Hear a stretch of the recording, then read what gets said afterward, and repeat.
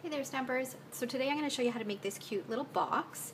It's about a 3x3 box, and it's about, I don't know, an inch, yeah, it's an inch high. And it's really, really simple.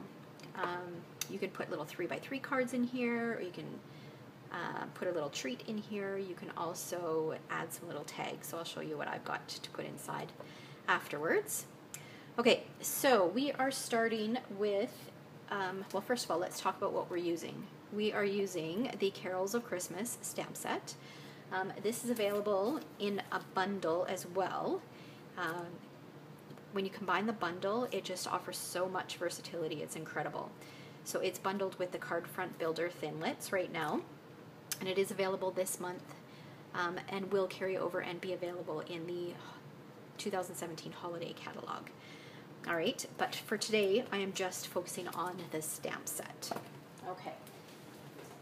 All right, so what we are starting with is a piece of cardstock that measures 5 1/8 inch by 9 1/4 inches. Okay, and I'm using red for this one. And I'm gonna open this up.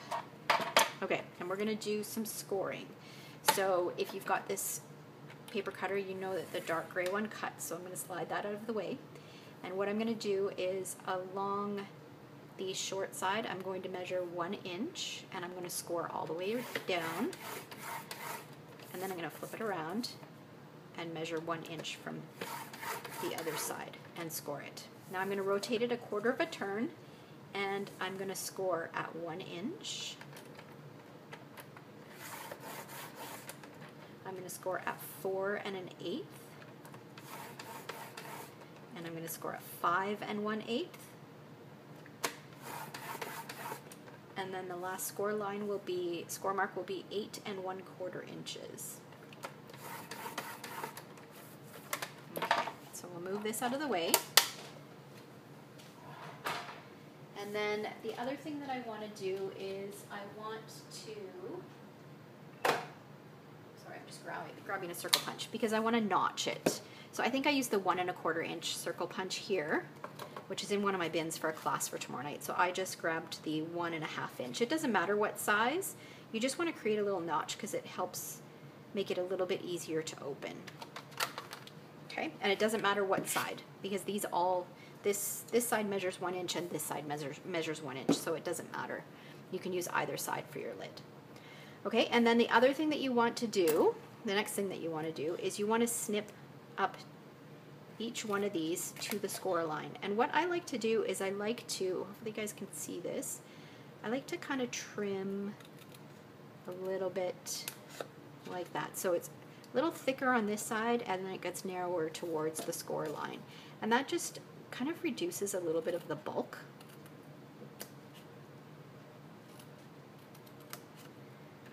Okay, and you want to do that on all of these and then all this side as well, so that it looks like this. All right, and then we're going to fold along the score lines, and I'm just going to grab my bulk folder here. Okay, so you want to make sure these are nice and crisp.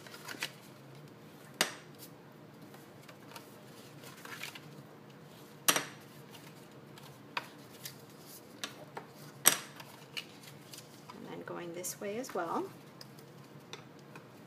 And then you're going to put adhesive. Oh, I didn't notch this box. I'll do that in a minute here. And it's easier to notch the box before you assemble it. So that's why I mentioned to do it before you snip. Okay, so we'll just notch that. So that'll be my lid. Okay, so then what you're going to do is you're going to put adhesive on all of these little pieces. And fast fuse works great.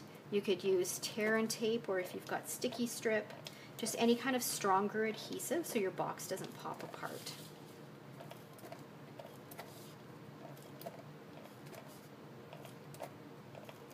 Okay, so then this is going to go in like this. And then same on this side. And then these ones, so that's going to be your top. So you want to attach these flaps to the bottom of your box. All right, so only one set of flaps gets attached to the top, the lid of your box.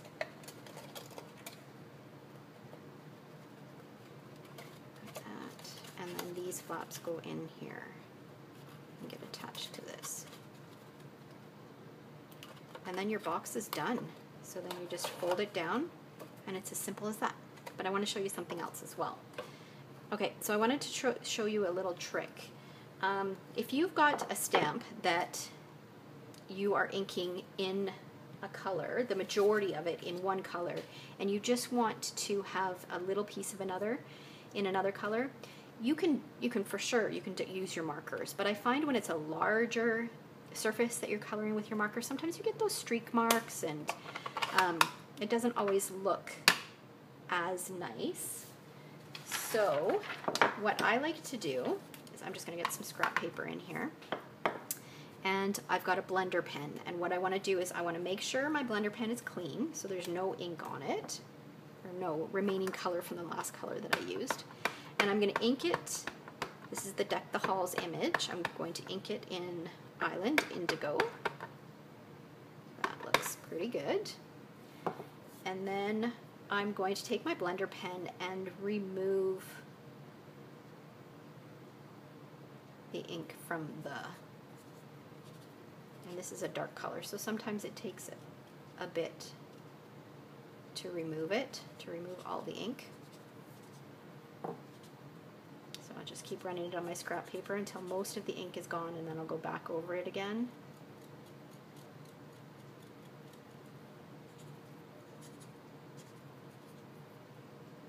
One more time.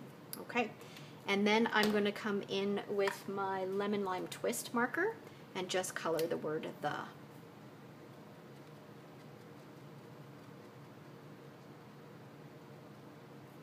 And then I'll stamp it down.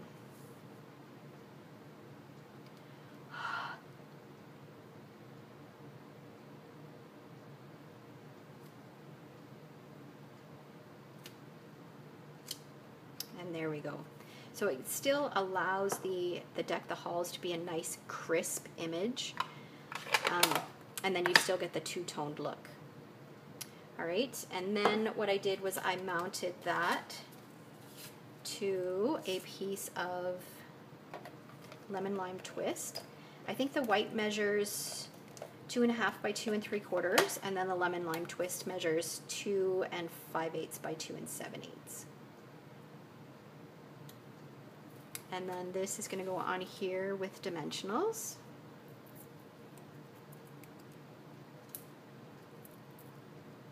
Here's another little trick.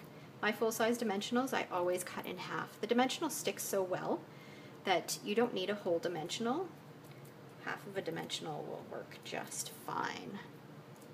And like I've said before, if you've watched some of my videos, I'm kind of a frugal stamper, so I like to stretch my supplies if I can.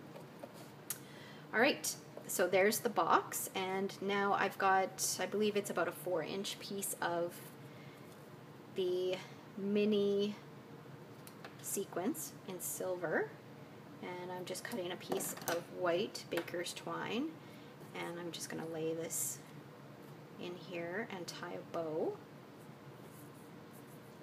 Oops. This over here like this.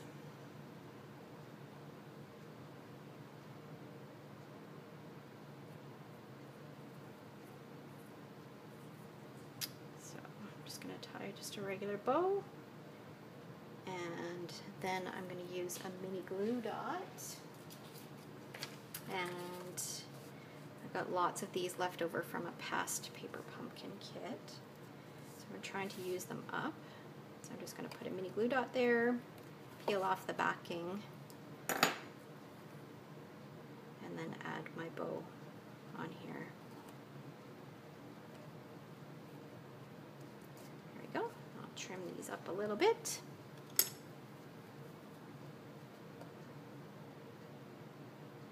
When you trim these off, these are perfect to keep. You can take them off of the thread that they're on, and then you can use them individually on your projects. And then just trim up the tails of my bow, and there we go. Super, super cute. So in this one, what I plan on doing, I have a class tomorrow night, a Christmas class, and we are making, let's move this scrap paper out of the way. We are making some little cards to go inside of it so that we can use it as a little gift. So these would be super cute. There's lots of room left in the box, so you can add some treats or whatever in there, but I thought if we made, if you make 2 of each of them and put them in there, that'd be a nice little gift. A hostess gift or whatever. Neighbor gift, coworker gift. And they're really, really cute, easy to make. You could whip these up in no time at all. All right, so thanks for watching. If you're looking for more inspiration, feel free to visit my blog at stampedtreasures.com. Bye-bye.